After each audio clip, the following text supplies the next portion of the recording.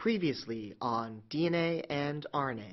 The testimony of my expert witness will not only clear my client of all wrongdoing, but will also reveal the identity of the true killer of our poor departed Mr. Bones. Nucleic acids are the molecules that cells use to store, transfer, and express genetic information. DNA stands for deoxyribonucleic acid. It's the molecule which stores genetic information in an organism. That makes the nucleotide the most basic subunit of DNA, or more generally, of any nucleic acid. So, Professor, you told us that a DNA nucleotide consists of a phosphate group, a sugar, and a nitrogenous base. Can you tell us how nucleotide structure pertains to the case at hand? Oh, yes.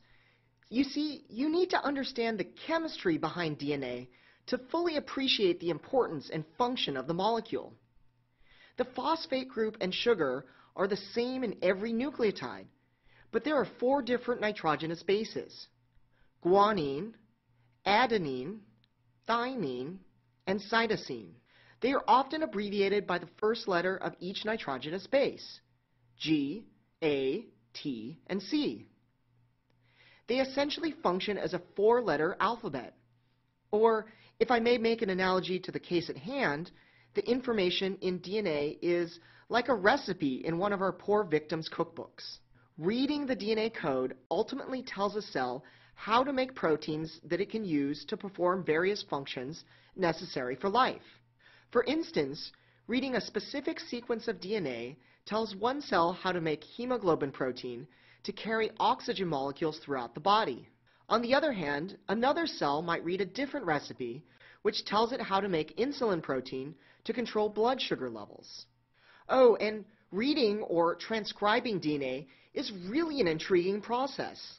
Yes, Professor. I'm sure DNA transcription is very interesting, but let's stick to the basic characteristics of DNA that pertain to the trial at hand.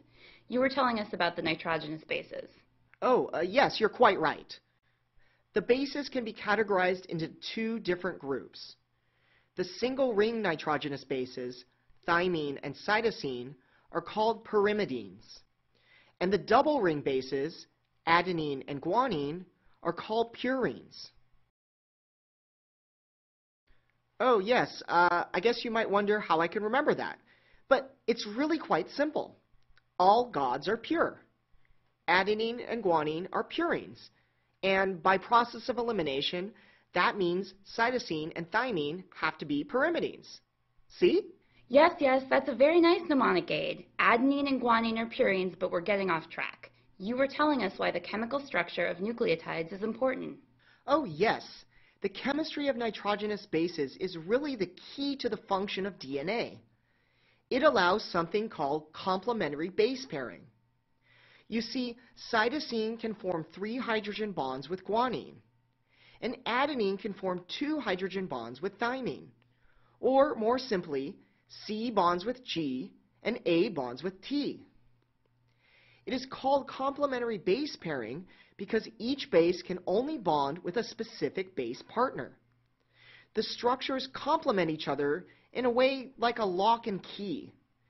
C will only bond with G, and A will only bond with T in DNA. Because of complementary base pairing, the hydrogen-bonded nitrogenous bases are often referred to as base pairs.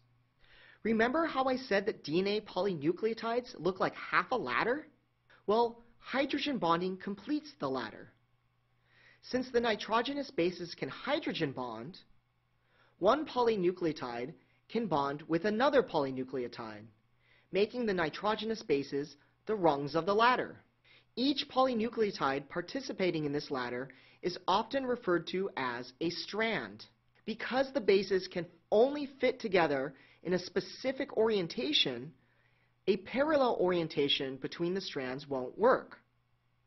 The strands must be antiparallel, or upside down relative to one another. What do you mean, antiparallel? Well, remember that the backbone is made of phosphate groups and sugars.